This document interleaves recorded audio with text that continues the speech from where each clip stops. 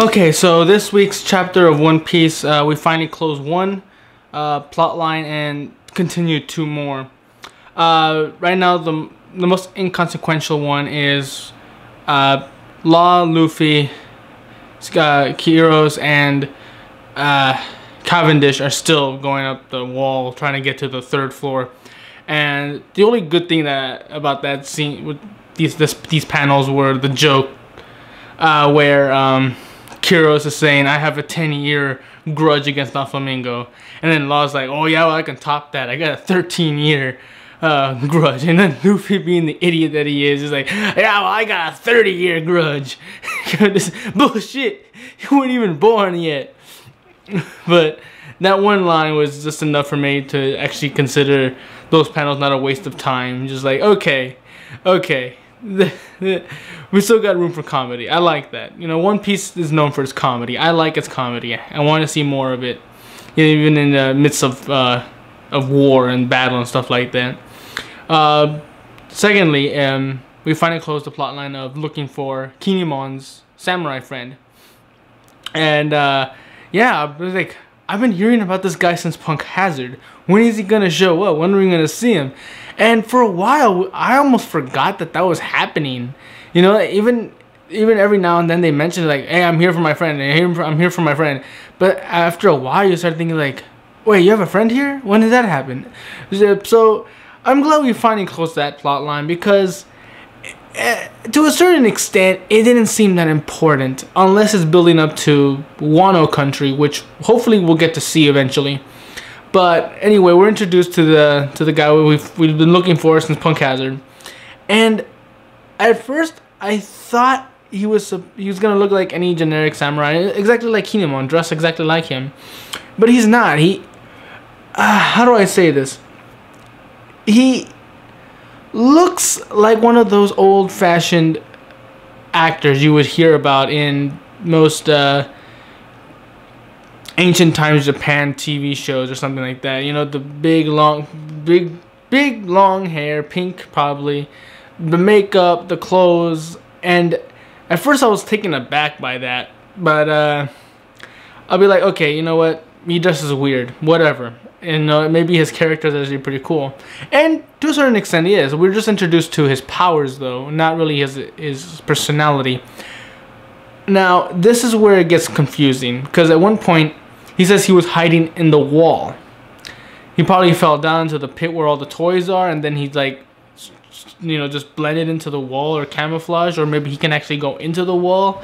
But then he said, I had nothing to worry about because with my ability I can make food the same way Kinemon can just make clothes out of random objects.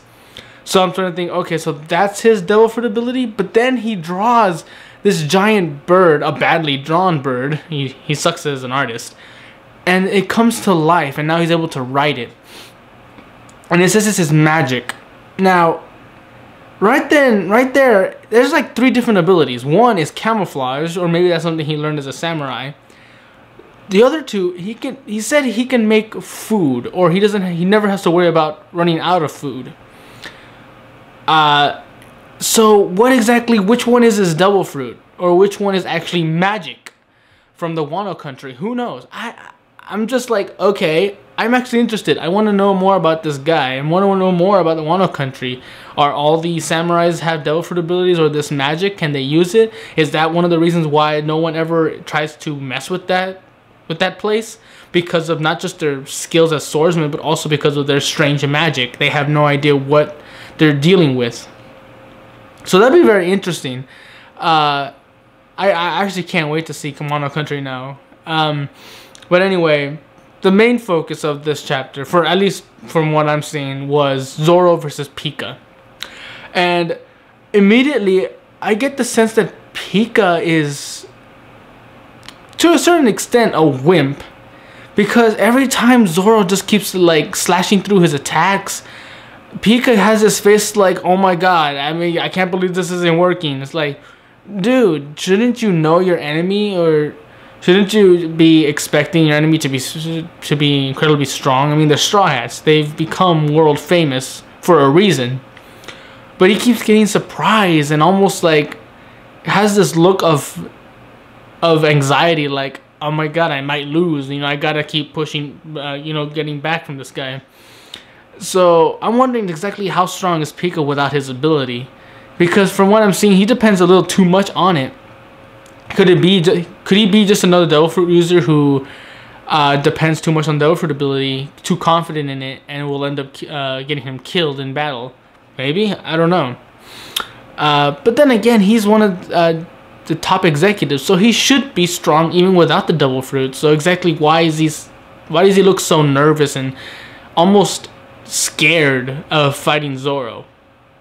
But anyway, you know, Robin, Rebecca, and oh my god, there's so many names that I am just so bad at them. Bartolomeo, they're finally getting close. Pica sees them. He wants to take them down. He gets back into the giant Titan body, tries to smash him, but then Zoro just completely slashes right through the body. And this is the line that made me think this is the main focus of the chapter. This is what I should be looking for in One Piece, or at least in the specific part of One Piece. When Zoro says, even though Luffy and Law are the ones with the bounties on their head in this game, you cannot underestimate me. I am going to be the world's greatest swordsman. I am Zoro. And the very last panel is just Pica just like, oh shit. It's like, yes, that is so badass. And then it makes me think about the title of this chapter. It's not, to paraphrase, it's hello, nice to meet you, or it's nice to let me introduce myself. And it's so polite, but then when I think about it, it makes me feel like, wait, is this Zoro's time to shine? Is this Zoro introducing himself to Pica? If so, the parallel of the formal way of saying hello and introduce myself to Zoro's don't forget me, don't you dare underestimate me, motherfucker. It's like, I was like, that's hilarious. That is hilarious. That is the Zoro I know and love so much. But either way, for me, the main focus was Zoro versus Pica.